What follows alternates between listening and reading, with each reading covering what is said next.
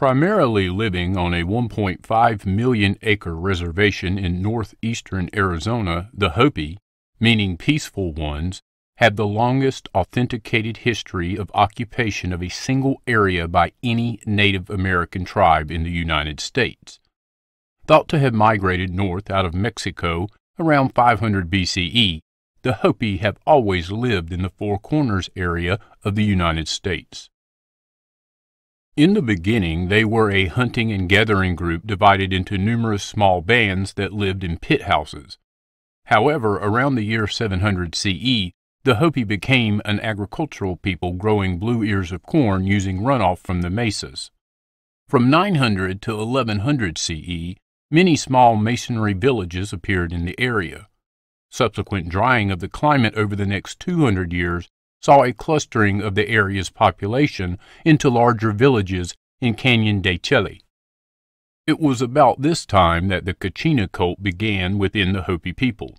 Though no one knows for sure how it originated, there is evidence today of Kachina art found in the Parroco ruins in Petrified Forest National Park that dates to about 1150 CE, and other evidence of Kachina masks and dancers appearing in rock art around 1325 CE. By the 15th century, the culture of the masked dancers and carved dolls is known to have become part of the culture of various Puebloan tribes in the Southwest, and in the next century, the Spanish began to document having seen bizarre images of the devil hanging in Pueblo homes. These were most likely Kachina dolls. The Kachina practices and ceremonies continue to this day. By the 16th century, the Hopi culture was highly developed with an elaborate ceremonial cycle, complex social organization, and advanced agricultural system. They also participated in an elaborate trade network that extended throughout the Southwest and into Mexico. The Hopi enjoyed a peaceful way of life until the first outsiders arrived in Hopi territory in 1540. Under the leadership of Don Pedro de Tobar, the Spanish were looking for the legendary 7 cities of gold. The Spaniards were not received with friendliness at first, but the opposition of the natives was soon overcome, and the party remained among the Hopi for several days, learning from them of the existence of the Grand Canyon. When they were unsuccessful in the search for the precious metal, they returned to Mexico but continued to maintain sporadic contact. In 1592, the Spanish returned when Catholic priests established a mission at Awatovi. For the next 9 decades, the priest would attempt to suppress the Hopi religion and convert the tribe to Catholicism. In 1680, the Hopi joined the Puebloans of New Mexico in the Pueblo Revolt, which forced the Spanish out of the Southwest. Although the Spanish were successful in reconquering the Pueblos, they were never able to firmly reestablish a foothold among the Hopi. Following on the heels of the Spanish, the Navajo, who were also under pressure from the Europeans, began moving into Hopi territory in the late 1600s. The peaceful Hopi were forced to battle for their survival in a long period of fighting that would last until 1824, when Spain recognized Mexico and the Hopi lands were given to the new Mexican government. Though no longer having to face the Spanish, the Navajo continued to attack the Hopi until they were forced onto reservations in 1864. In 1848, the United States and Mexico signed the Treaty of Guadalupe de Hidalgo, once more changing the jurisdiction under which the Hopi lands were governed. After the area became part of the United States, white settlers began to explore the area in greater numbers, and in 1870 the U.S. government laid claim to the lands of the Hopi. Once again, the Hopi were forced to fight to save their lands until finally they were forced onto the reservation in Black Mesa in 1882, where most of them still live today. Once on the reservation, the U.S. government spent years attempting to eradicate the Hopi culture and religion. Children were made to go to school, men and boys were forced to cut their hair, and efforts to convert the Hopi to Christianity intensified. Ultimately, this resulted in the incarceration of a Hopi chief and 18 others being placed in Alcatraz for their resistance to the forced culture. From January 3rd to August 7th, 1895, The group was imprisoned for their resistance to farm on individual plots away from the mesas and for refusing to send their children to government boarding schools. In 1934, a changing tide of sentiment towards Native Americans led to the Indian Reorganization Act, which codified the obligations of the U.S. government to protect and preserve the rights of Native Americans. Soon after, the Hopi Tribal Council was formed in 1936 to establish a single representative body of the Hopi with which the U.S. government could do business. Like other Native American tribes, the Hopi lands were drastically reduced, and their current reservation represents only 9% of their original land holdings. Originally, they occupied almost all of northern Arizona from California to parts of southern Nevada. Now, the Hopi Reservation in Black Mesa, Arizona is surrounded by the Navajo Reservation and is where the vast majority of the Hopi live today.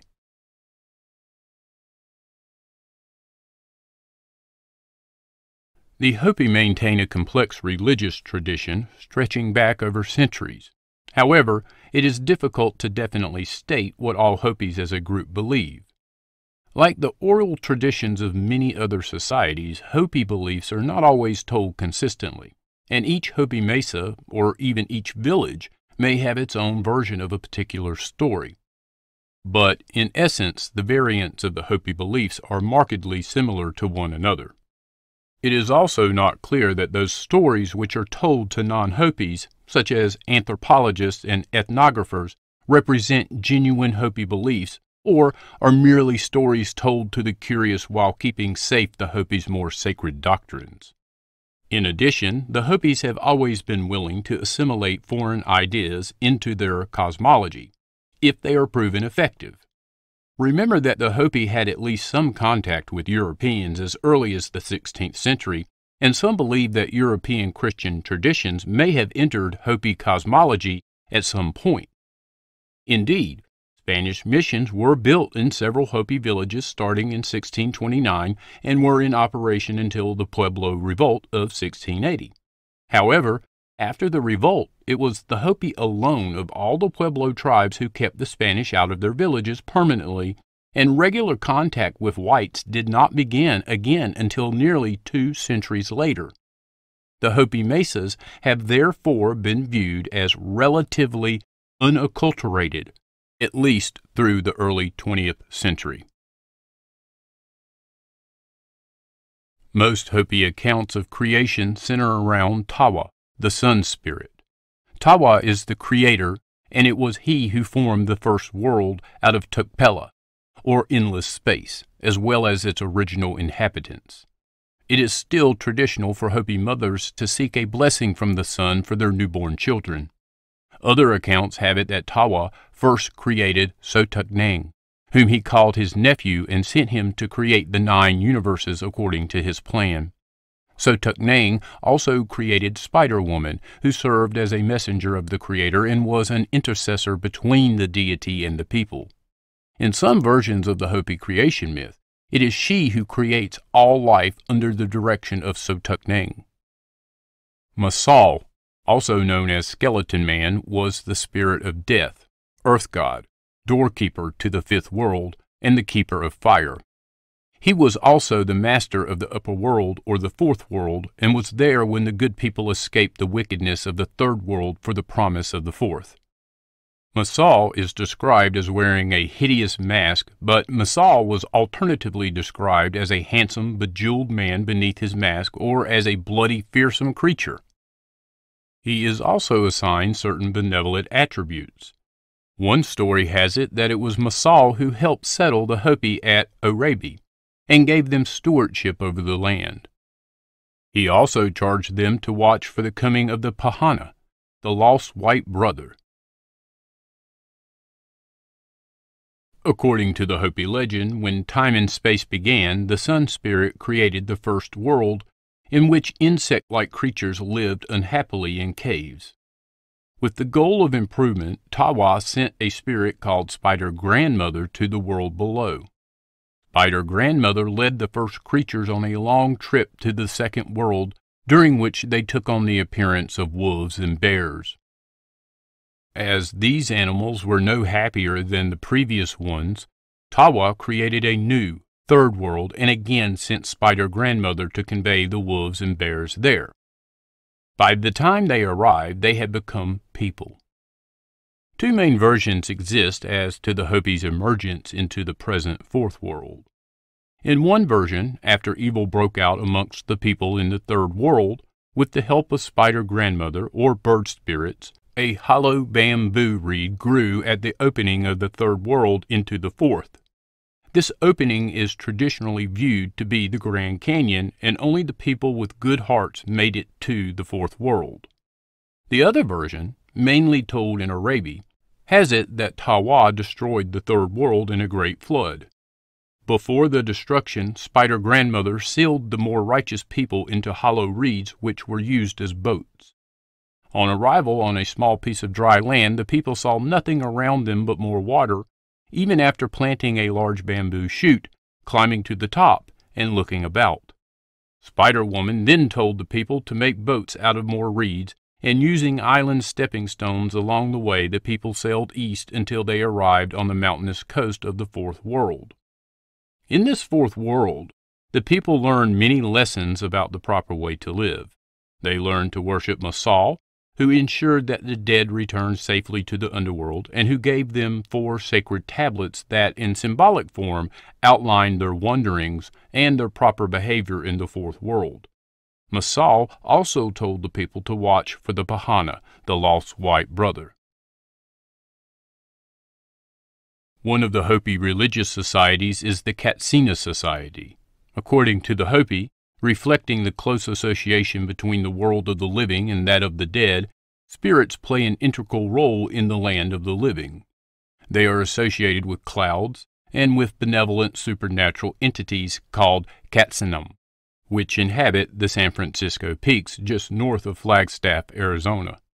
The Hopi consider the Hisat-Senom to be the spirits of all things in the universe, of rocks, stars, animals, plants, and ancestors who have lived good lives. The Hopi say that during a great drought, they heard singing and dancing coming from the San Francisco Peaks. Upon investigation, they met the Kachinas who returned with the Hopi to their villages and taught them various forms of agriculture.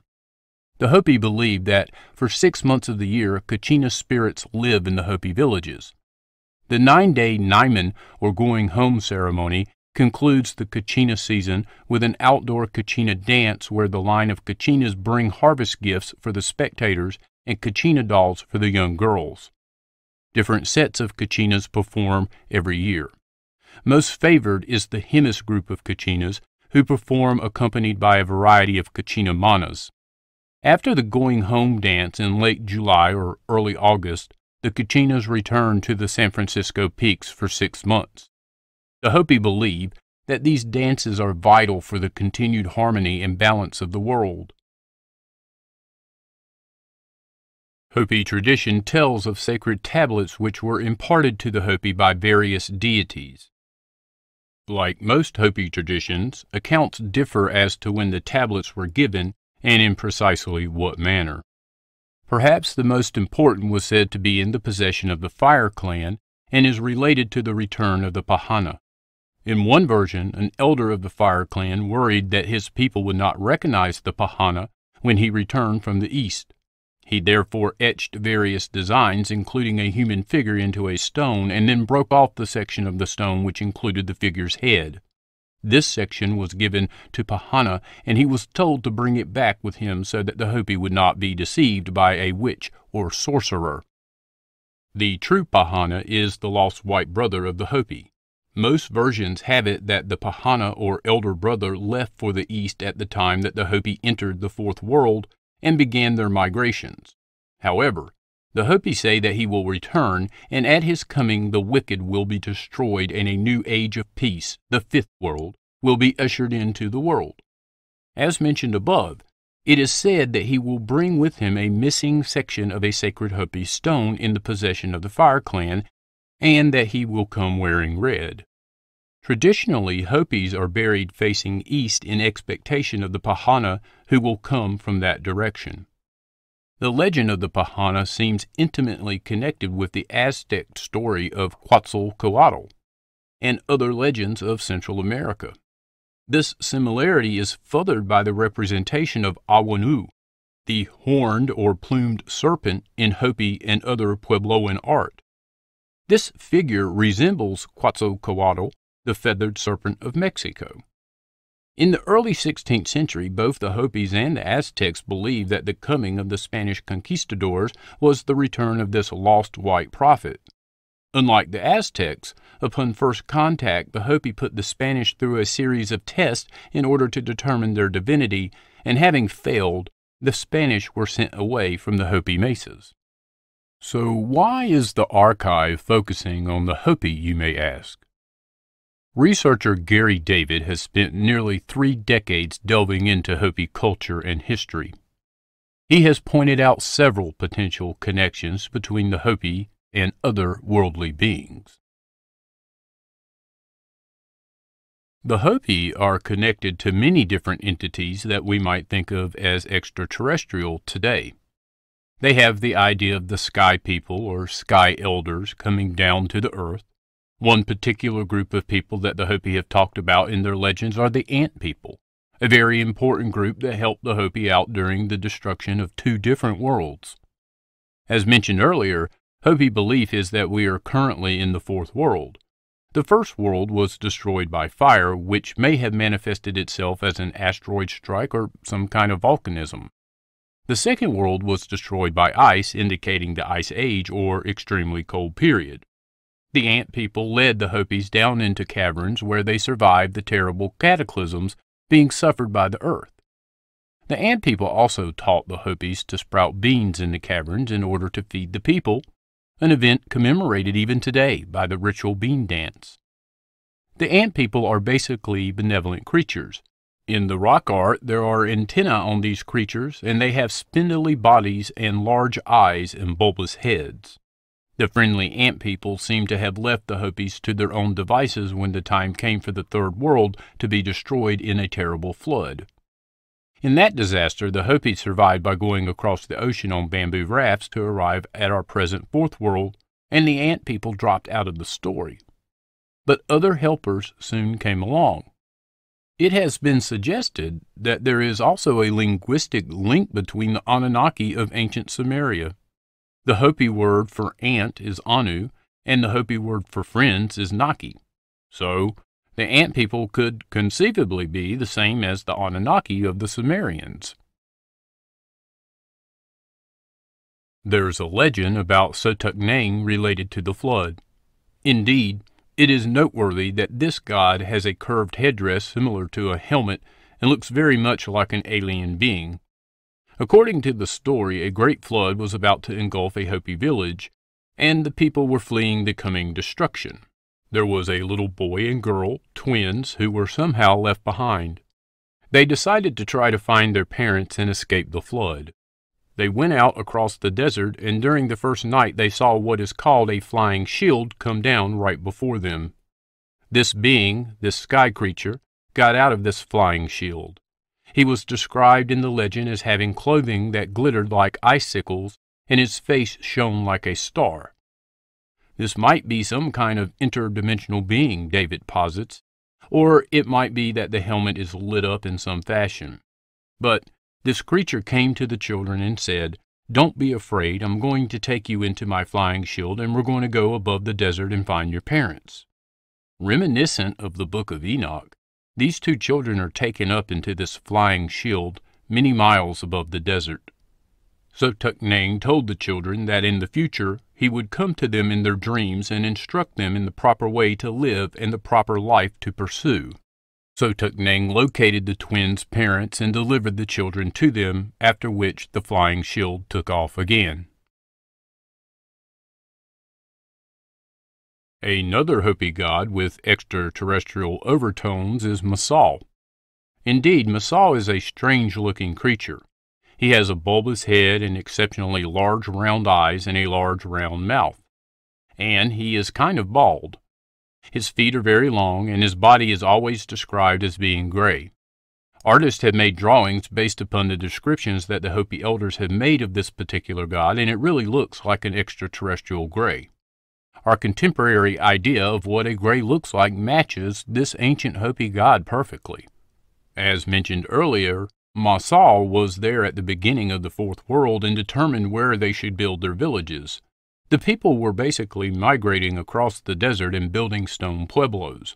They would live in these pueblos for maybe a century or less, and then they would abandon things and move on to another place.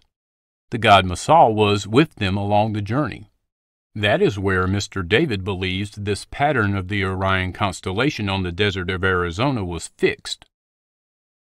There seems to be an undeniable connection between the Hopi and the Orion constellation. The natural structure of the three Hopi mesas mirrors the three stars in the belt of Orion, and it is said that this is why the Hopi chose to settle in this location. They believe this place to be the center of their universe where they can make contact with the gods. Furthermore, when connected to other Hopi monuments and landmarks around the southwest, the collective sites are said to map the entire constellation of Orion. A couple of years ago, the archive produced an in-depth video about the Orion connection, and a link has been provided in the description. Before we close out this presentation, the archive wanted to touch on the Hopi prophecy involving what is called the Blue Star Kachina. In Frank Waters' writings on Hopi tradition, the Blue Star Kachina is a Kachina that will signify the coming of the Fifth World by appearing in the form of a blue star. The Blue Star Kachina is said to be the ninth and final sign before the Day of Purification, described as an apocalypse or a world-engulfing cataclysm that will lead to the annihilation of planet Earth.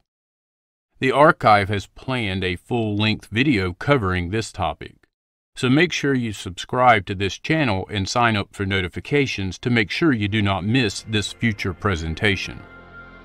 We hope you enjoyed this presentation on the ancient Hopi tribe.